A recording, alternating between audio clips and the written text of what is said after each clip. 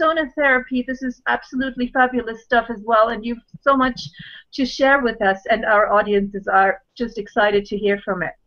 Well, thank you. Thank you. Uh, the reason I was so interested in what Todd was describing is because we also, of course, work with color and light. And we use the Dinshaw filters. I've been working on this for, gosh, since 1975. And we find that the Dinshaw filters work very well with the color applications.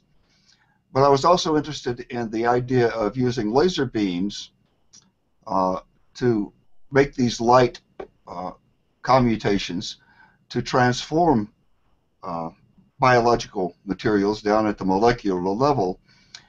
We're looking forward to the day that perhaps we can do holographic laser technology here at the Healing Center so that we can actually recreate the cymatic images that we're making three-dimensionally in the room over the patient while they're being treated with the sound, light, and color. Because if you could build these three-dimensional structures, which I've seen done, with the sacred geometry, with the sound and light vibrating in synchronicity, then just imagine the healing effects that would be possible if you could actually place the color, light, geometry on the person with the sound. Anyway, I do have a PowerPoint, and I'm going to see if I can get that working. I'll probably need Gaurav's help. For Energy Medicine Exchange today, I'm going to do the old school approach and mostly read what I say, because I have found that unless I write things down and stick to the script, I tend to veer away quite far. The title is Sonotherapy, Healing with Light, Color, Sound, Water, and Subtle Energies. And I'm speaking from our Steamboat Healing Center here in Reno, Nevada. And I hope some of our people may check us out and perhaps come for a visit. Sound and vibrational healing has a long history, an understanding that extends back to the ancient Sumerians, Chinese, Chaldeans, Indians, Egyptians, Greeks, Uyghurs, Polynesians, Celts, Native Americans et al., and certainly to the lost civilizations of legend such as Australasia, Atlantis, Lemuria, South Africa, etc. Sound therapy was common among the ancient Greeks. Pythagoras and his successors taught and employed sound therapy. Music and sound therapy were a common practice in the temples of Asclepius, using solar techniques and dream analysis. Aspects of spiritual consciousness were brought to the fore and conditions ameliorated and alleviated with acoustical technologies. Much of this was based upon Pythagoras and his school of disciples, all solar adepts, that used the sacred mathematics, numerical and geometric, similar to the teachings of the Vedas, to create harmonic wavefront structures, to restore emotional balance, promote the healing of body and mind, and restore the spiritual light body. The maxim was all is number, that is, frequencies and geometric formations based upon the sciences of sound and vibration. And here we see a statue of Asclepius, his famous caduceus, showing the two kundalini flows up the spine, I suppose you could say. And we find these same teachings, of course, in Hinduism with the entwined serpents. In all of ancient Australasia, these arts, sciences, and technologies of sonic vibrational healing were known and practiced from remote ages. The gong was the sound and symbol of the sun. The singing bowl, producing the sound of consciousness experienced within, hu, or om. And in China, as many as 5 to 6 octaves of specially designed and tuned bells were regularly employed for healing, especially during the Confucian period, 6th century BC and forward. And here we see a sun gong from Thailand, used for healing. We see the singing bowls from Tibet, and in the lower frame we see the Yangzheng bronze bells from the tomb of the Marquis of Yi in China. This was from the Confucian period. These bells are quite interesting as they produce two tones if they're struck on the rim, they produce a fundamental, and if they're struck on the side, they produce minor and major thirds and other harmonic series for healing. Archaeoacousticians have recently documented that the majority of ancient megalithic and temple structures were built to resonate at specific frequencies. The most common acoustical range found is from 90 to 111 hertz, the endorphin triggering range, that also generally centers around 96 hertz, the resonance of the higher heart center. Ancient sites that use these endorphin resonances are found, for example, at Chichen Itza in Yucatan, Stonehenge in England. The faces of the stones, the monoliths at Stonehenge, are concave on the inside so as to circulate and resonate the sound vibrations within the structure, and they're convex on the outside so as to fend off any extraneous vibrations coming from the exterior. I visited Newgrange in Ireland and found that the same acoustics are taking place within the chamber there. And on one of our expeditions with the Andean Explorers Foundation, we've researched many ancient civilizations of the Chachapoyas in South America, and in Gran Sapasoa in Peru, we found this particular structure that also has that endorphin resonance. Ancient temples, pyramids, hinges, and stone circles, kivas, caves, and the like were all built to sacred geometrical and acoustical principles.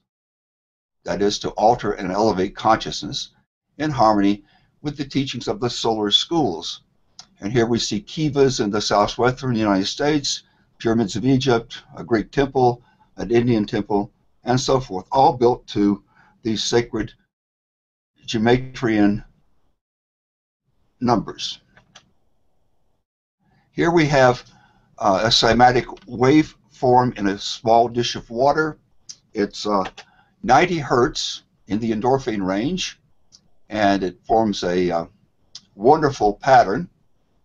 I've also created this many other times in eggshells with water and sound and other discs and cymatic diaphragms. You can see that the structure is a polarized cross structure vibrating, but also we have some gold flecks in the water that are showing the unseen vortexes that are actually holding together. Cultures existed globally wherein healing practices included light, color, use of gemstones and aromatic essences, hydrotherapy, music and sound healing, with chants and mantras, and the use of subtle energetic manipulation. One of these cultures was that of the Essenes in ancient Israel, from out of which emerged Yeshua or Jesus and the early Christians who practiced energetic healing. The branch of the Essenes at Alexandria, Egypt, worked with the Buddhist Theravadas and were called the Therapeutae, from which we obtained the word therapeutic. And here we have a nice portrait of Yeshua the Carmelite Essene from Edmund Szekely. Qumran, Israel, home of the ancient Essenes, authors of the Dead Sea Scrolls, the community from which emerged Yohanan, John the Baptist, Yeshua, Jesus, Jacob, James, and other early Essene therapeutic Christian healers. Nearby to the north was a stupa of Gautama's direct disciple, Thera. Therefore, these early Essene Christians were quite familiar with the teachings of Buddha and practiced many of those original vibrational healing technologies. Here's Buddha meditating from the higher heart center, of course. And here's the golden Purusha, the higher light body taught and developed by the Brahmins and earliest Hindus. Here's Kobayashi Kukai, founder of Shingon Buddhism, who was also a solar adept who taught the Heart Sutra, Prajnaparamita, Gate Gate Paragate, Parasamgate Bodhi Svaha. Heraclitus of Ephesus was a solar adept who taught the concept of the solar logos and the psychic illness of enantiodromia. Enantiodromia is a lower psychic condition that people can experience, and this is what they treated. All things are in flux. The flux is subject to a unifying measure or rational principle. This principle, logos, the hidden harmony behind all change, bound opposites together in a unified tension, which is like that of a lyre, where a stable harmonious sound emerges from the tension of the opposing forces that arise from the bow bound together by the string. Thus, it is quite evident that since the dawn of human history, healers have instinctively used sound, cymatic vibrational therapies, with many of these ancient practices and traditions surviving even today among numerous world cultures. However, in terms of present-day sound therapy, we are only in the initial formative stages of enlightened research and development of therapeutic vibrational technologies. Sound and vibration constitute a powerful and primal force, linked with the original creative emanation in the universe cosmos. Wavefronts of sound are only lower vibrational states linked with primordial light energy and generated archetypal wavefront formations. Wavefronts are defined in physics as three-dimensional structures propagating from a common locus.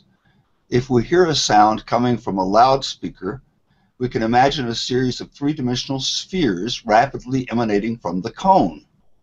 That is, as the sound travels, it spreads evenly, geometrically, forming rays and patterns in the air, unseen, but they are nevertheless. Wavefront bioresonance is defined as the propagation of sound waves towards or into a person, a biological form, in order to induce resonance.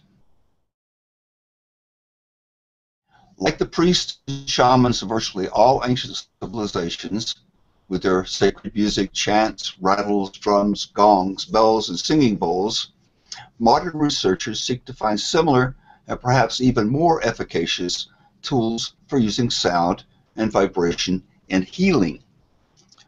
A host of so-called New Age healers are utilizing tuning forks, chimes, diaphragmatic resonators, flutes, guitars, harps, mallet instruments, synthesized sounds, and musical recordings, chairs, tables, and geodesic domes with loudspeakers, along with other new and innovative, as well as traditional, devices in their healing, and in what are often respectable clinical applications of sound therapies. The understanding held in common by all of these practitioners is that sound healing is the therapeutic application of various frequencies, resonances, and rhythms to the corporeal, mental, and spiritual person with intent to bring that whole being into a state of improved harmony and health, proper resonance. The bodily organ most immediately responsive to sound is the human ear, which also governs a person's initial sense of balance, rhythm, and movement, and is the conductor, as it were, for the entire nervous system. Various technologies have been introduced that are used with sound in and on the ears. For example, the binaural pulsations, different tones to affect brain waves, Dr. Paul Nogier's auricular therapies, acupoint stimulation on the auricles of the external ear, and specially composed, designed music. Through the medulla, the auditory nerve connects with all other parts of the body, affecting muscle tone, equilibrium, flexibility, and vision. The vagus nerve, with the inner ear connections traceable to the larynx, heart, lungs, stomach, liver, bladder, kidneys, small and large intestines, and all. While it is generally believed by many, such as the followers of Dr. Alfred Tomatis, that high-frequency sounds, say 3,000 hertz and above, are best for activation of brain and affective cognitive functions, thinking, memory, spatial perception, focus, and concentration, accumulating research indicates that it may actually be the lower or infrasonic, the extra or ultra-low frequencies, that have greater potential for efficacy in healing. Regardless of the acoustical range employed, the fundamental understandings within sound therapy are that 1. Every object has frequencies, vibrations that are inherent to its natural optimal condition that all matter may be viewed as pulsations of energy from the subatomic wave and particle levels to the larger standing wave fields and nodal formations of galaxies. 2, that energy is emitted and absorbed by virtually all energetic bodies, including human beings. And 3, that the signature frequencies of an object determine its function, its normal resonance, and its essential relationship to all other objects in the universe. Indeed, absent these vibrations, these pressure sound wave vibrations, forming as standing wave fronts, nothing would even exist. When frequencies are out of tune, or when optimal resonance is not taking place, illness and/or poor functioning is inevitable. The purpose of sound therapy is to introduce or reintroduce into the body the proper frequencies, resonances that are needed for improved physical, psychological, and spiritual functioning. In therapy, when a vibratory force is induced into the body, a locking on or entrainment takes place within, a process that restores the missing order of frequencies and resonances to the systemic area, body part, or field that was dysfunctional. This is accomplished via natural sympathetic resonance. Organic bodies both emit and absorb frequencies. Within the infrasonic range alone, the human body emits up to 200 different frequencies. We're not openly conscious of these frequency emissions simply because they lie below the human threshold of hearing, which is approximately 20 hertz, depending upon one's age and condition of the ears. Absorbed frequencies cause the body to react and perceive in different ways. Those cycles per second lying below the range of hearing, the infrasonics, may be felt if of sufficient amplitude. But even if not sensed, such extra low frequencies are producing interactions, either positive or negative. If a sound is within the audible range, we generally tend to classify it according to our comprehensive knowledge base. Ultrasound, those frequencies lying above 20,000 hertz, just as with infrasound, may also not be heard. But our body is responding, again, either positively or negatively. Thus, the body has innumerable vibratory patterns, centrifugal and centripetal, vortexial, and dynamic functions, and there are people researching and developing all kinds of new ways of interfacing with those wave formations and affecting precise patterns and behaviors, primarily with sound, thermal waves of pressure, secondarily with electromagnetics, light and color applications, and/or other vibrational healing methodologies. Now, signature frequencies is the subject. All parts of the body have signature frequencies. The nerves, the brain and its parts, the tissues and cells, the organs and glands, the DNA and RNA, the meridians, the chakras, the electrical fields, and auric sheaths ad infinitum. No part is left out within this holistic conceptualization. How are these signature frequencies obtained and/or determined? This is a core concern among most researchers and therapists working within the vibrational healing community. It is simply not possible to induce a proper frequency or resonance back into the body unless we know exactly what tone or chord, harmonic series, or commutation has been confirmed as beneficial or optimally efficacious to begin with. Therefore, investigators study the research of others. For example, the history of acoustical science, cymatics, vibrational therapeutics, and a veritable host of related subjects found in the field of energy medicine. Some biological frequencies are rather obvious and easily measured. For example, a standard electroencephalogram can help define the numerical ranges of brain waves and their related physiological and psychological relationships. Innumerable studies, texts, and listings are available on this subject in schools, medical libraries, bookstores, and online. Similarly, there has been extensive documentation of frequency research and listings in other areas of medicine. A short list, by no means all-inclusive, would have to contain repetitive transcranial magnetic stimulation, stroboscopic stimulation and photosyntonics, kinesiology and studies in muscle tension tetanus via electromyograms, thermography and peripheral skin temperature, galvanic skin response, numerous biofeedback technologies, cardiovascular research and electrocardiology, plus the recent heart math materials, which I find quite positive, biochemistry, psychophysics, bioinformatics, electromedia and electromagnetics, binaural induction, magnetic resonance spectroscopy, neurofeedback, acupuncture, acupressure studies, and auricular vast research, a seemingly endless list. In addition, over the last century, medical researchers have delved ever more deeply into the body, discovering and assigning frequency rates and ratios to virtually every part of the organism: blood serum, hormones, biochemicals, cells, organs, nerves, and as we just heard with Todd, even down to the molecular level, finding the exact sine wave links to modify. Nowadays, researchers speak of DNA, RNA resonances, cell wall absorption frequencies, and rates of cellular biophotonic light discharge. Of course, these latter studies and frequency listings are, unfortunately, seldom made available publicly.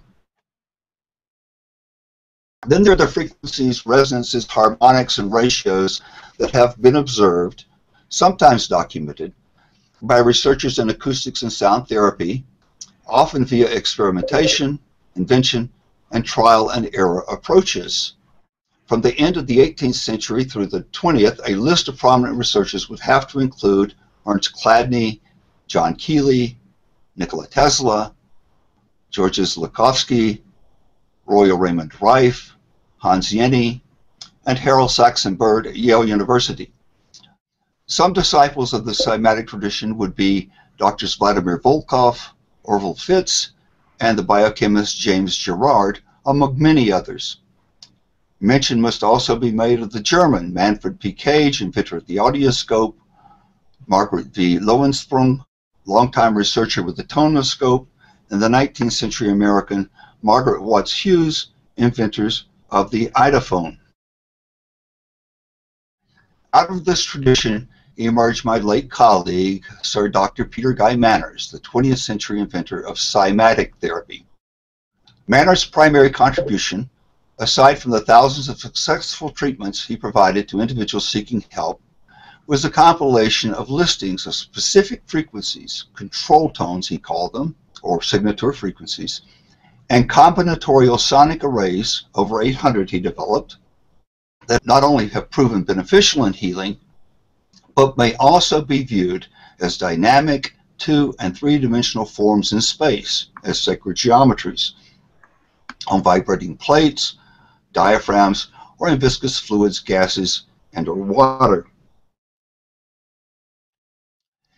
Contemporary scientific researchers in the specific field of sound healing are well known within the alternative medical community. Some of the more prestigious names are Terence Quickenden, Fritz Albert Popp, Kenneth J. Pienta, Donald S. Coffey, James L. Oshman, who's going to be here in Reno this week, Robert O. Becker, the Indian endocrinologist C.V. Krishnan, and Merrill Garnett of the Garnett-McKean Laboratory. Thus, the more direct cymatic tradition continues, and therapists have multiple resources to pursue in search of specific frequencies and resonances relating to the biological and psychological well-being of human beings. Let us look at some of the more popular approaches to sound and vibrational therapy. The most common is, of course, music therapy, affecting primarily the psychological entity. Music therapy, as we know, is a well-established healthcare profession dating back at least over the last century, that uses music to address the physical, emotional, cognitive, and social needs of individuals of all ages.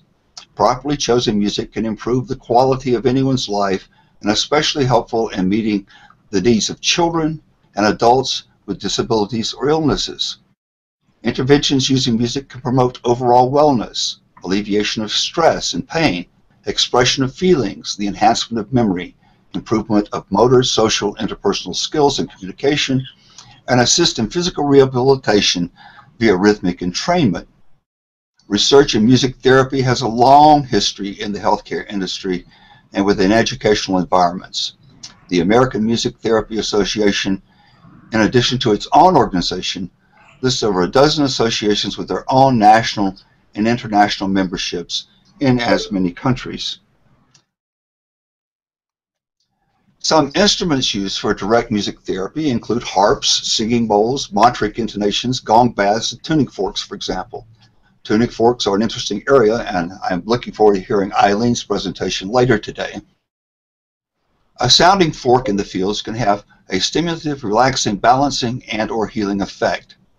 In addition, the stem or handle placed upon a certain part of the body, such as an acupoint or organ, can help restore signature frequencies, assuming one knows the frequencies and the expected biological and scientific reaction to sonic induction in that area. Let us discuss these parts of the overall entity that may be affected. There is, of course, the physical third-dimensional organism with quite literally thousands of frequencies sounding as infrasonics, different tones, harmonics, secondary and tertiary rhythms, electromagnetic and biophotonic wavefront resonances, cellular absorption ratios, hormonal and circulatory impulses ad infinitum, with all having direct and synergetic affectation upon any diagnostic acoustical perception the therapist or practitioner may experience. Here's our chart of the chakras. Notice that we have 8. The link between the third-dimensional physical body and the fourth-dimensional fields, as determined by modern biophysics and as taught by the ancient schools and texts. This is Buddha's Eightfold Path, including the double center of the heart. It's the Brahmanic, Hindu, Anahata being taken into account. There are 8 light force centers or chakras in our system, not 7. Here's Ledbetter's chart, Powell and Ledbetter to the left, and the Brennan chart to the right, showing the traditional placement of the chakra vortices. Here's the endocrine chakra relationships, showing how each of these centers relate to the various endocrine glands. This is from the late light and color therapist Theo Gimbel, whom I believe is one of the most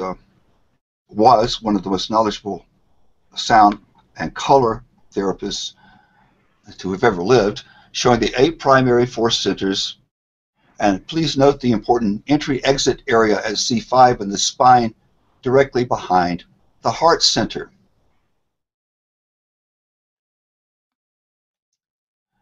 The 8 fourth-dimensional or psychic centers are devolved, yet dependent chakral areas of the higher 5th-dimensional light body. Again, I'm talking about our system, which we call Cassology.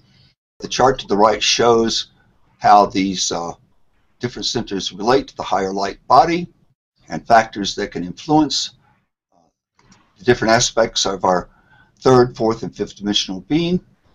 Only a comprehensive understanding of these multiple fields and factual energetic relationships can reveal to the devoted vibrational healer exactly what is taking place within the overall entity. Now, I realize there are going to be people who disagree with this.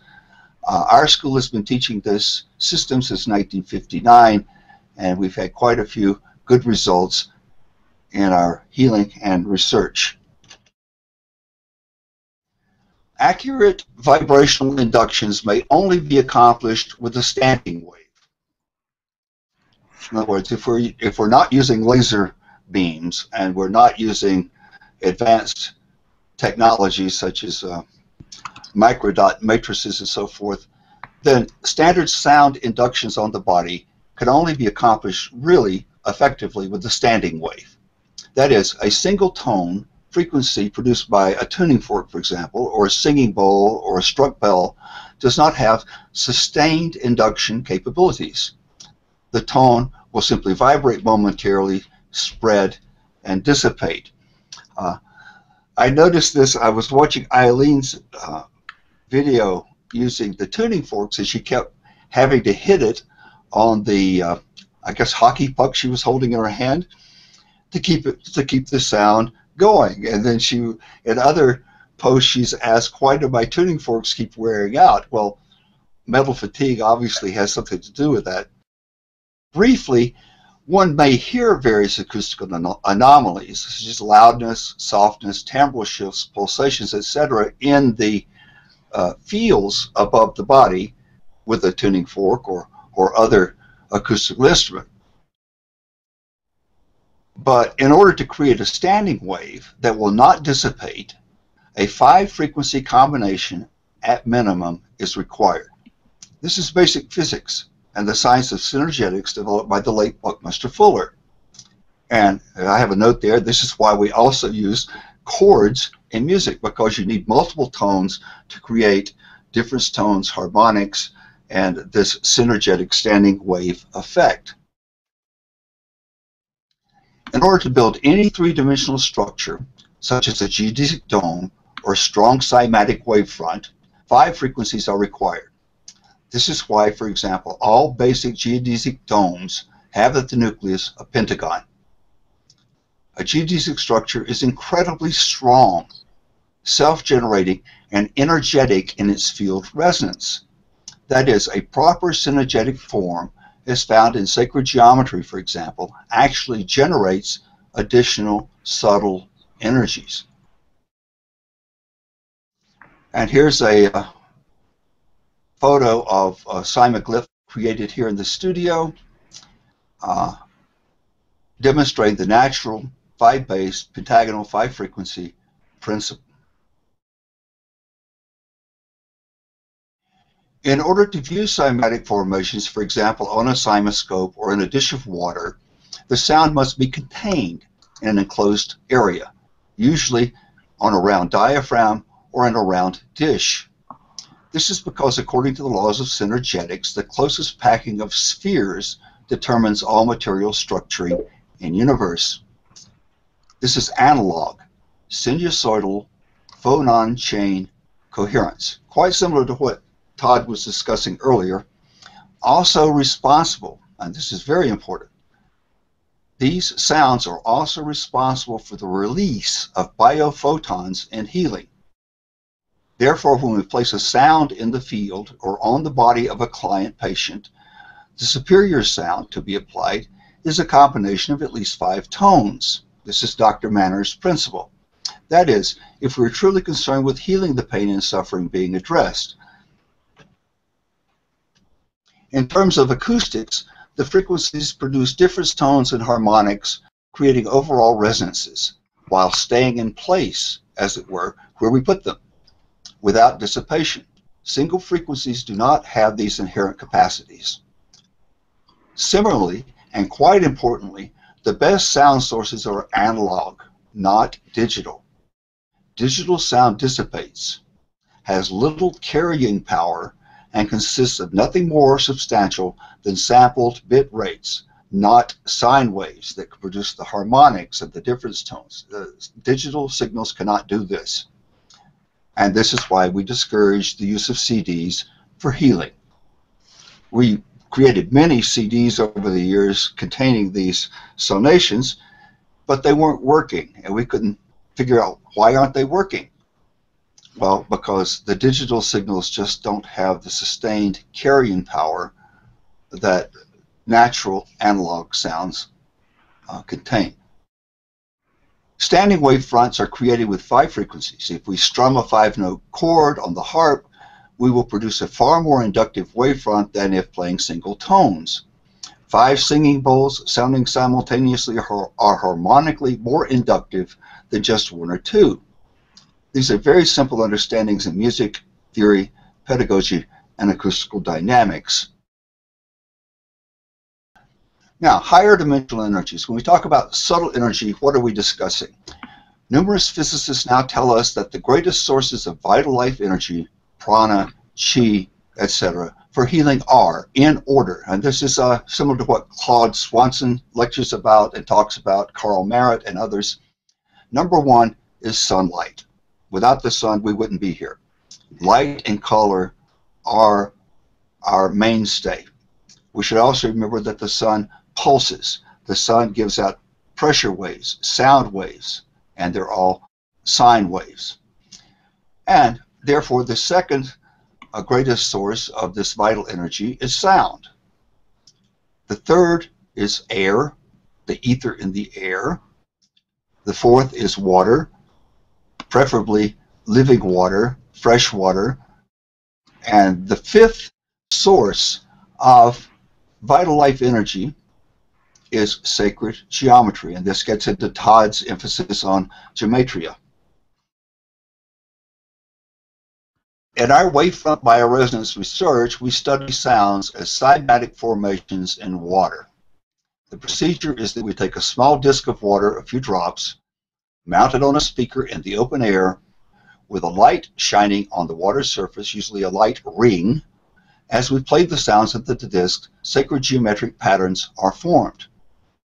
This process actually employs, if you think about it, all of the above vital energies. Prana is created in and around the disk. The videos we make of these images contain all of the key energies. When viewed, even online, the images and sounds carry subtle energy fields to the viewer, and they are healing. I can't tell you how many hundreds of people have blogged on our YouTube sites and have contacted me through the email saying that they were so affected by these videos, not just on the acoustical listening level, but also on the psychological and higher field levels. Okay, so I'm going to try to show a YouTube video which I will use to discuss and explain what we're doing here at the Healing Center in Nevada. Now, I'm going to have to also take down my PowerPoint here. I'm going to go to the next frame first. If anyone's interested in the subject in depth, I have 2 books, 530 plus pages each, with hundreds of diagrams, illustrations, frequency listings, case studies that we have performed over the last decade. The one that I wrote in 2008 is Sona Healing with Wavefront Bioresonance, available online. You can simply Google that title and find it. The other that I just completed in 2012 is Sona Therapy, Healing with Light, Color, Sound, Water, and Subtle Energies. And if anyone would like that, please just contact me on Facebook or email me directly at the address given. Okay, now I'm going to take down my PowerPoint. Aha. Yes, it's there. Not yet. Well done. Okay. I'm not going to try to do full screen. Let me turn the volume down here. Okay, that was our front of our healing center. Here I am treating a young lady for back and shoulder pain. This area of the back is one of the more important. This is my treatment room.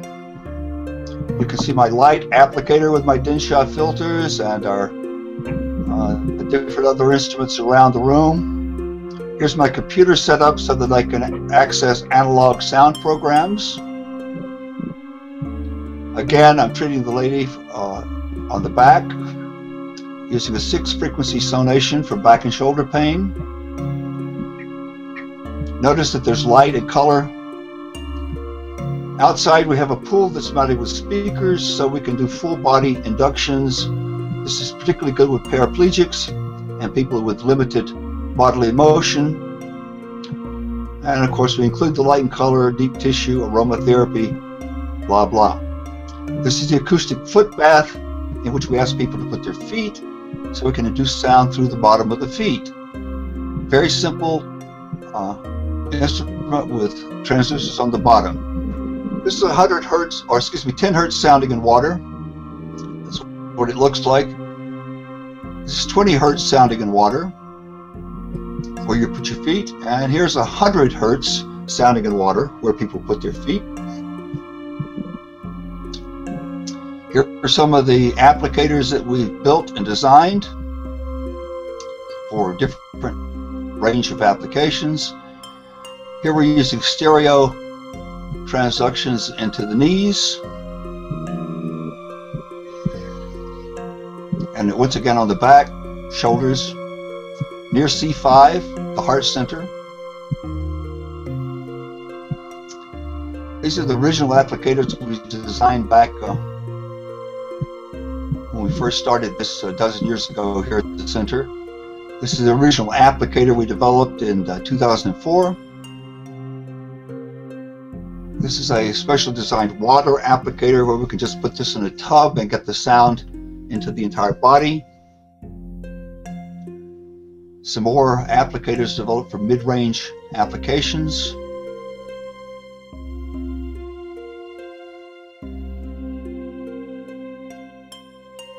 Another water applicator, similar to the one I just showed. This is from Japan, and a small light applicator as well. This is an infrasonic applicator. Now notice the cylinder so that we get the longer wavelengths. My original text of codes I published in 2006. This is a new unit that has just been perfected. People are ordering this now from my friend Adam Reed. It produces pure analog sound, accurate to within 4 decimal places each frequency, can be pulsed at infrasonic rates. Okay, so we have found that these sound combinations can help with all kinds of conditions. Here they are, a lot of them, most of them. I have a dentist friend who is now anxious to get the new unit and began using the sonations in his dentistry practice.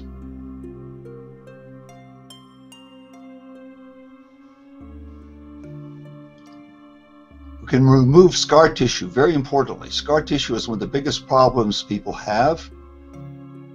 Can work on varicose veins, ladies. Okay, now here's the studio where I work, where I'm sitting right now. I have a computer with a sound program to produce analog sounds. Here is that program. I'm turning it on. This is a sonation acidosis based upon Dr. Manners and Paul Nogier's rates. Here's the video screen showing the light ring in the small dish of water. Here's the cymatic geometry that's formed as a result of this particular sonation. Notice it's pentagonal, 5-frequency combination.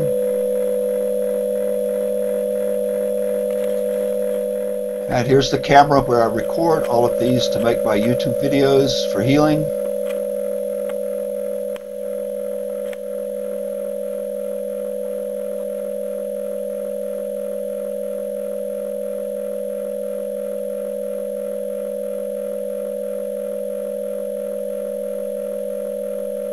And of course we archive these and use them in therapies. I often have my clients watch the videos while I'm using the sounds, and this helps them focus the energies where they're needed.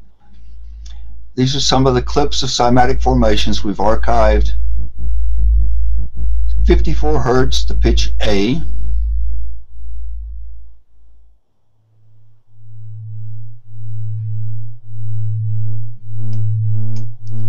(108 hertz), an A an octave higher.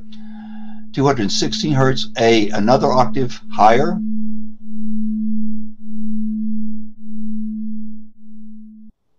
And this is 432 hertz. We have a good video online about 432 hertz. This is the best concert tuning to achieve wavefronts. Here's the golden mean, 100 and 161.8 hertz sounding simultaneously.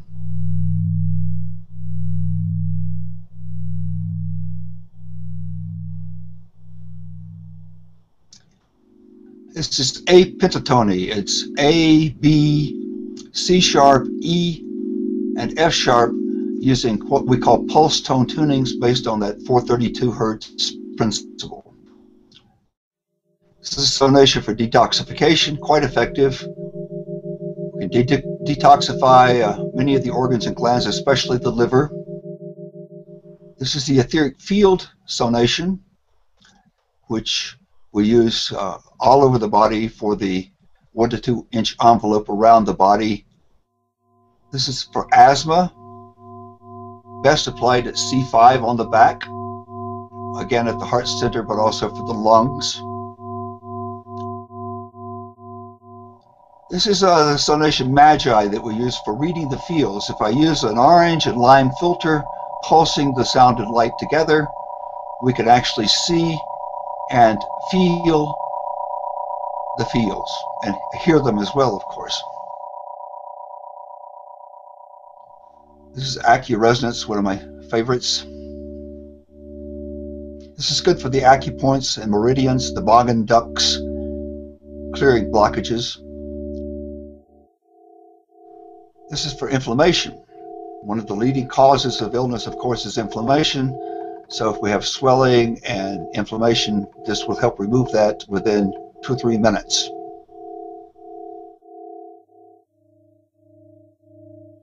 This is for muscle stiffness. It helps balance the calcium and magnesium ions in the muscles so that we can relieve muscle stiffness quite effectively.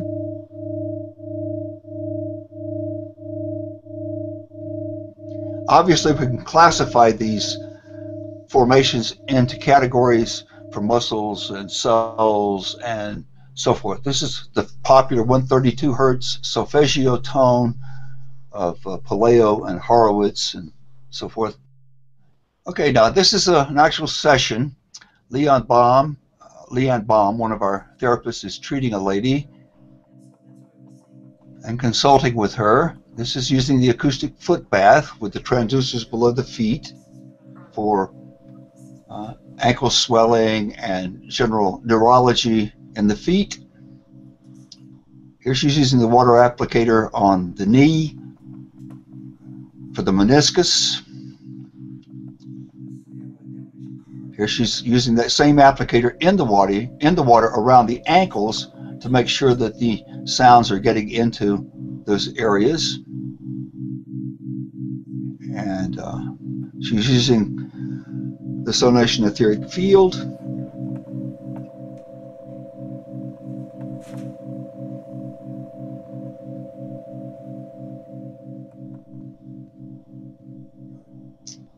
Once again, she has her hand on one side of the knee so she can feel the vibrations coming through the entire meniscus to make sure that complete induction and entrainment has taken place. This will help strengthen the meniscus and so forth. Okay, now here's another client. Notice that we're using music that's composed to the exact frequencies of the sonation being applied.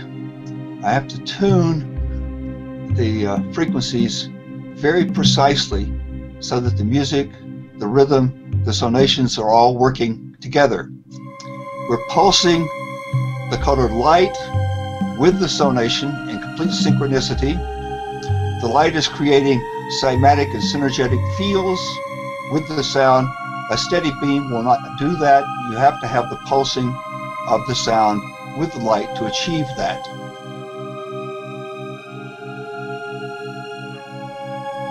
Little reflexology here.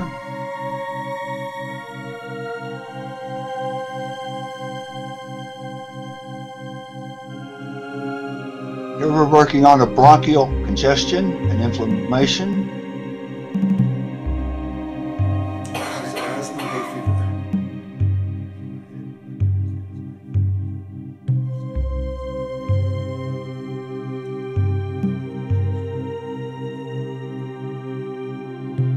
The client is also receiving specific color and vibration in the eyes. This is photosynthonics. Quite effective in stimulating the midbrain, the 12 cranial nerves, strengthening the pineal, as Todd was discussing.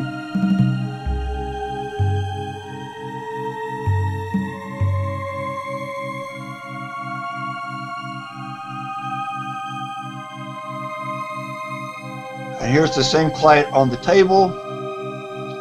We use two 45-watt transducers applied in panned stereo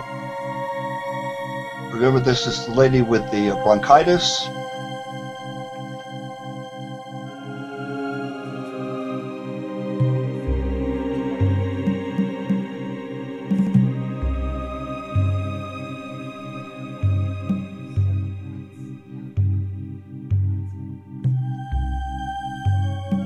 Note the pulsing colored light on the chest and in the eyes. Also notice that we're quite gentle with our clients, and there are obviously psychological and spiritual energies being shared, but I won't get into all of that.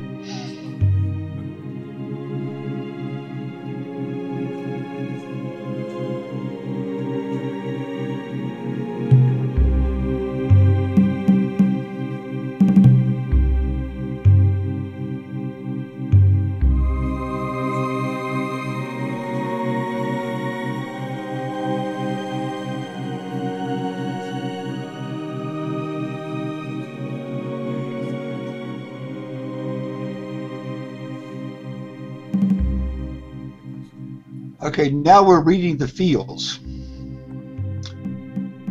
Using that Magi sonation with the orange and lime filters, the best wavelengths for reading the fields, by the way. We can hear soft, loud, different timbres, distortions in the field as we move the applicators back and forth around the body. The chakras are not necessarily sending out specific rays up in the air above the body. We have to understand that we have many fields and many vibrations in the field to be studied and listened for.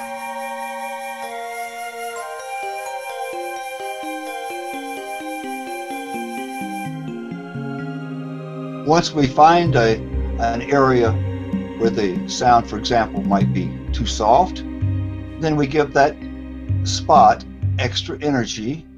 We spiral down clockwise, apply the energy, spiral out counterclockwise, and then we secure the area by creating a polarized cross field above it. 1, 2, 3 applications on an area, and we can clear it and strengthen it.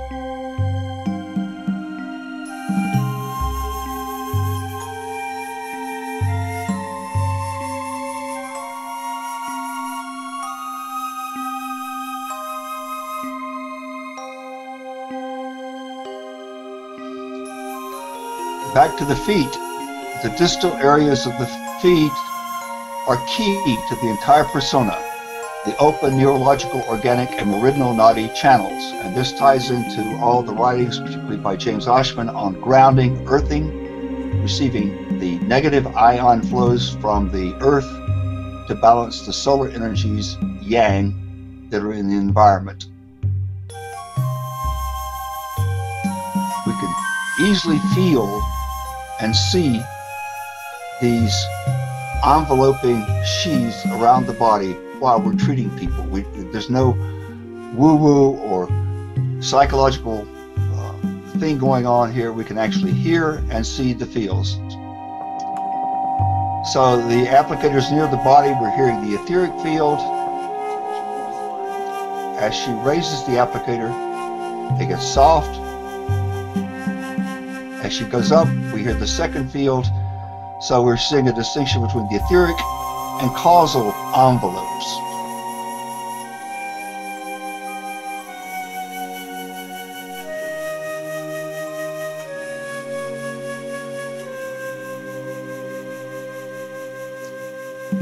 Now this is the other client. We're treating eye conditions here, namely cataracts. This lady had developing cataracts, and we removed them. 6 weeks. Okay, I guess it's about time for me to stop, so I will stop. If I can. There we go. Okay, so we'll close that, and I'm back online, and Eileen's ready to go. Wow, that was fantastic. Thank you so much. You're welcome. Thank you. We obviously would love to join everybody on the group to address questions, and so if there is something coming through, we have to just move on with the program, and you can send them in and we can discuss them on the group on Energy Medicine Exchange, which is on Facebook, so join us there and just discuss any questions you might have for Gary or the previous speaker, Todd, and just shoot those questions out and we try to get them answered. So we have our next guest. Just 1 minute, Lydia. I just would like to really extend a special thank you to Gary. That really was a visit to the clinic of the future. I can imagine every community equipping itself with somebody trained by the likes of Gary and Todd and Eileen, and really extending, impossible things in current medicine to our community. And I know Gary's got a big conference next weekend in Reno, Nevada. I've just dragged his post up from the depths on EME. So if you've got some Southwest Airlines, perhaps now's the time to use them.